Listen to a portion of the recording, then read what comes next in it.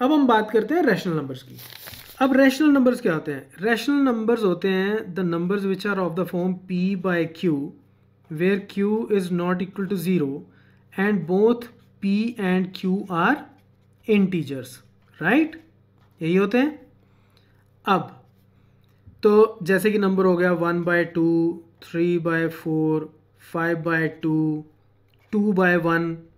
2/1 is also okay because all integers are also rational numbers. So 2/1, right? So अब हम बात करते हैं एडिशन की।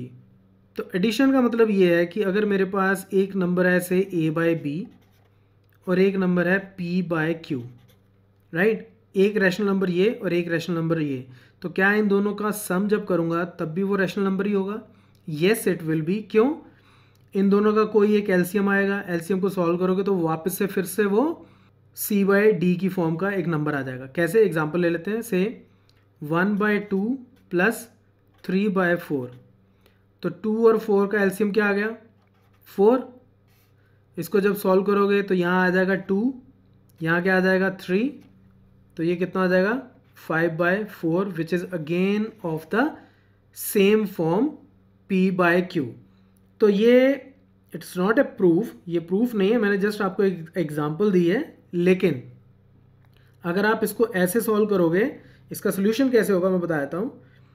a/b प्लस p/q, तो इसको मैं ये लिख सकता हूँ b इंटू क्यू और ऊपर आ जाएगा a into Q plus p into B, है ना? इसको सॉल्व करोगे तो ये आएगा। अब ये एक इंटीजर है, ये एक इंटीजर है, तो मल्टीप्लाई करोगे तो नीचे ये भी एक क्या आ जाएगा? इंटीजर आ जाएगा, राइट? ये टर्म क्या आ जाएगी? एक इंटीजर, क्योंकि integer into integer is integer. हमने ऑलरेडी यहाँ पे बात की, integer into integer is integer. अब ये भी एक इंटीजर है, ये भी इंटीजर है, ये भी इंटीजर हो गया। ये इंटीजर, तो ये भी इंटीजर हो गया। और उसके बाद दो इंटीजर्स को अगर ऐड करें तो क्या आता है? वो भी इंटीजर होता है। वो हमने यहाँ पे अभी प्रूव किया था कि इंटीजर्स को ऐड करें तो सम भी इंटीजर होता है। तो इसका मतलब ऊपर भी मेरे पास क्या आ गया? इंटीजर, जिसको मान लो मैं c बोल देता हूँ, और नीचे भी इंटीजर जिसको मैं d बोल देता हूँ। तो c/d ये वापस से इसी फॉर्म का हो गया कि दोनों न्यूमरेटर और डिनोमिनेटर दोनों क्या हैं? Integers. So that's why we should say rational numbers are also closed for addition, right? Similarly, on the same ground, rational numbers for subtraction are also closed. सिर्फ और सिर्फ इस पूरी एग्जाम्पल में आपको यहाँ पे माइनस डालना है, आपको यहाँ माइनस का साइन डालना है, यहाँ माइनस का साइन डालना है, बाकी rest of the solution is exactly same, right? Okay, अब हम बात करते हैं मल्टीप्लिकेशन की। तो a/b ये मैंने एक रैशनल नंबर ले लिया, मल्टीप्लाइड बाय p/q, तो ये कितना आ जाएगा? a into P divided by b into Q. अब a इंटू पी क्या है? a इंटीजर, p इंटीजर, तो इंटीजर को इंटीजर से मल्टीप्लाई करें तो आउटपुट भी क्या आती है? इंटीजर। तो इसको मान लो क्या कह देते हैं? इसको हम बोल देते हैं c। अब b integer, q integer, multiply करेंगे आउटपुट भी इंटीजर, इसको बोल देते हैं d। तो ये फिर से इंटीजर ओवर इंटीजर, ऊपर इंटीजर नीचे integer, that means it's of the form p/q, both are integer. नीचे जीरो नहीं है, क्योंकि ये जीरो नहीं, ये जीरो नहीं, तो मल्टीप्लिकेशन भी जीरो नहीं हो सकती। So this is also closed for multiplication.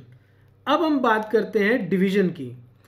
Now अब डिवीजन के लिए हम एक केस लेते हैं कि मान लो मेरे पास कोई एक नंबर है 1/2 और इसको मैं डिवाइड करता हूँ 0 से। Now 0 is also a rational number, ठीक है? 0 भी रैशनल नंबर है क्योंकि 0 को हम 0/1 लिख सकते हैं, है ना? लेकिन 1/2 को अगर मैं 0 से डिवाइड करने जाऊँ तो मेरा रिजल्ट क्या आएगा? Undefined, right? तो किसी भी नंबर को अगर हम 0 से डिवाइड करें तो आउटपुट क्या आती है? अनडिफाइंड आती है। तो अनडिफाइंड तो रैशनल नंबर नहीं हो सकता, तो that means it is not closed for division. और एक और इम्पॉर्टेंट चीज़ कि ये सिर्फ एक ही ऐसा केस है रैशनल नंबर में जिसके कारण रैशनल नंबर्स डिवीजन के ऊपर क्लोज्ड नहीं है।